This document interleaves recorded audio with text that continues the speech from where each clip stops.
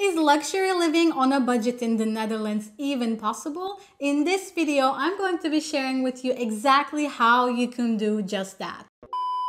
I broke this video down into two parts, the luxury things you can enjoy and some very luxury things you can enjoy. So let's start with the luxury. The first step here is to have a high quality and if possible a foldable bike. Now this is a very good move and a luxury move on a budget because when you have a bike that is of higher quality, it's going to save you so much more headache in the long run. It's going to reduce any kind of repair costs that might come up.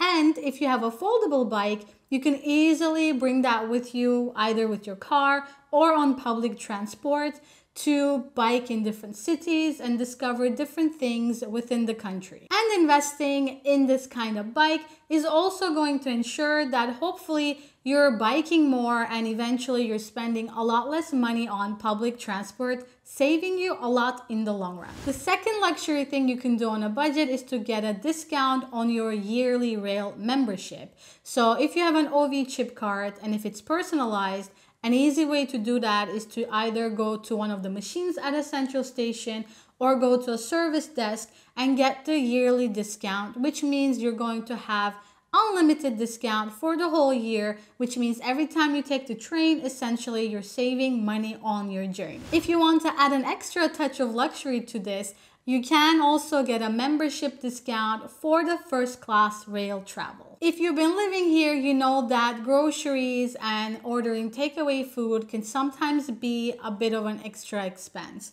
However, if you know the app Too Good To Go, you can use that in your favor to do some nice takeaway from restaurants and bakeries around you to really give yourself that luxury lifestyle without breaking the bank and paying extra for these kind of takeaway delivery. Another way you can do this is to get loyalty cards at shops where you frequently do your shopping. However, be mindful here that the loyalty cards here are maybe not as generous as they would be in a different part of the world because you still have to do substantial amount of shopping before you even have any kind of points or any kind of additional credit to spend at a store. However, one thing that really gives me the sense of luxury living here is to have my Holland and Barrett loyalty card, which means every time I do shopping there, I'm collecting points, and these points actually surprisingly add up a lot quicker in my experience than it does with other shops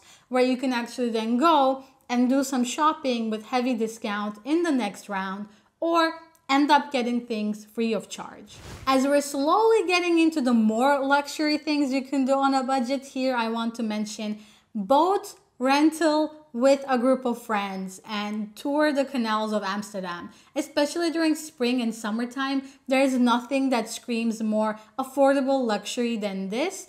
The costs will depend on the kind of person or the kind of company you're renting the boat from. However, if you share the costs with, anywhere between 5 to 7 friends, it's not going to break the bank and you can actually pay by the hour and enjoy the lovely landscape of the Dutch canals in Amsterdam without breaking the bank. I inserted this here because this is something that I want to do for a very, very long time. So if you want to join me in a canal tour, let me know down in the comments and maybe, who knows, we will meet up when everything goes back to normal to actually do a Making It in Holland Amsterdam canal tour. I mean, who wouldn't like that? I think the idea of that already gets me very excited. And on that point, I also want to mention here, book your vacations and travels in advance because that means you're going to be saving a substantial amount of money and you can actually buy more luxury holidays without too much digging into your bank account.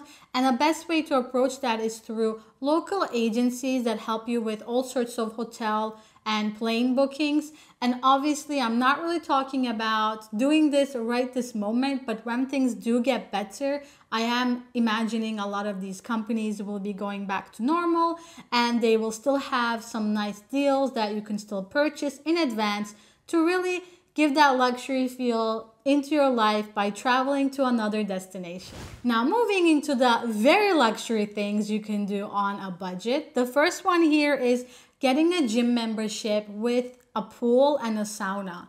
The reason why this is, in my opinion, counts towards luxury in a budget is because when you have the gym membership, you can actually go and get all your workouts done. But if you also have a pool and a sauna, that's also covering the more wellness side of being part of a human. So I think that definitely is something that elevates your experience. So before, I had a membership at a gym that had a pool and it also had a sauna. So it had a steam room, sauna, ice bucket, and if you wanted, you could also book therapy massages there. So this is a little bit of a win-win situation. So when you go somewhere, you have the possibility to do both fitness and wellness without actually having those two be separate expenses. So this is a very great way to live very luxury on a budget. And I can't wait to go back to being able to do that as soon as possible. In the first part, I spoke about the app Too Good To Go, which is a wonderful way to save money on delivery and food. However, if you want to take that up a level and have that be a very luxury thing on a budget, you can actually do takeaways from Michelin restaurants these days, given the current situation. And these Michelin restaurant takeaways do end up costing substantially less than if you were to physically go to a restaurant and order food. So this is definitely something you should do at this point. Take advantage of it while you can, so you can have that bit of Michelin touch with the meal that you're enjoying at home. Coming up next in this category is doing your shopping during the discount periods at Bijenkorf. And Bijenkorf is basically the Harrods or Saks Fifth Avenue equivalent here in the Netherlands, where you can get very high-end designer clothes as well as more medium-range designer brands.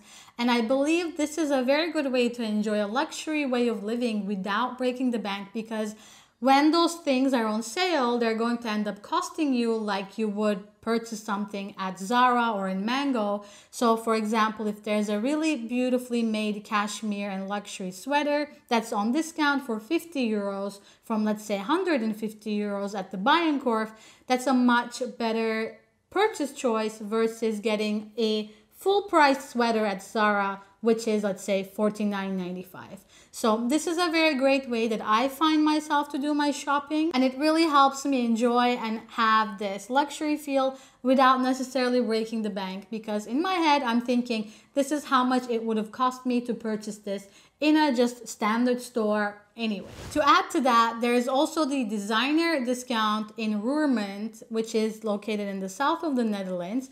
Actually, a lot of Dutch people go here, as well as a lot of people from Germany, because it is very close to the border. And this is the designer outlet where you can find your stores like Gucci, Burberry, Prada, what have you. So if you're the kind of person who wants to enjoy that very, very elevated lifestyle, my suggestion here is to have your rail card with the discount, get on a train with your foldable bike if possible, go to Roermond, bike to the designer outlet, and do all of the heart's desire shopping that you're after, and then get on your bike, get on the train, and then come back home. So you're actually having multiple luxury experiences on a budget all at once. As we're climbing toward the higher end of living luxury on a budget, I would here insert getting an electric car.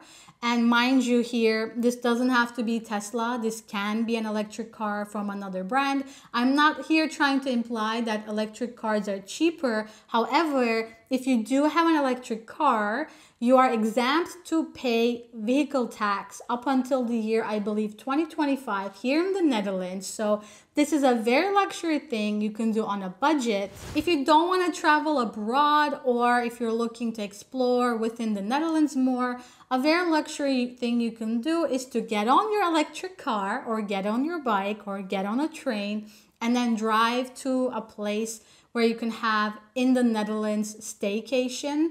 So you could be renting an Airbnb, or you can be looking at staying in a canal house or a camping location. So I definitely do think that this is another way you can actually feel like you're living a life of luxury without breaking the bank. And the last thing I want to mention as part of this video is to think about your home location.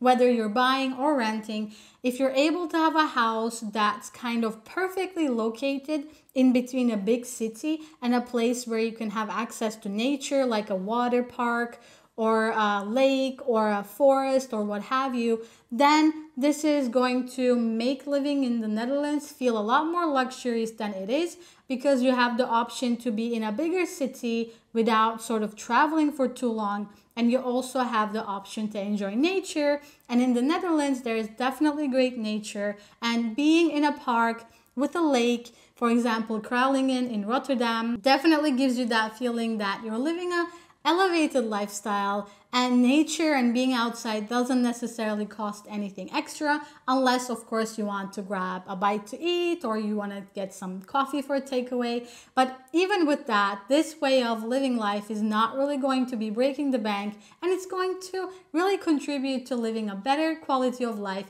here in the Netherlands. So I hope you enjoyed these tips about living a life of luxury on a budget here in the Netherlands. Let me know if you're based here. What are some things you do to enjoy a feeling of living a little bit more of an elevated life?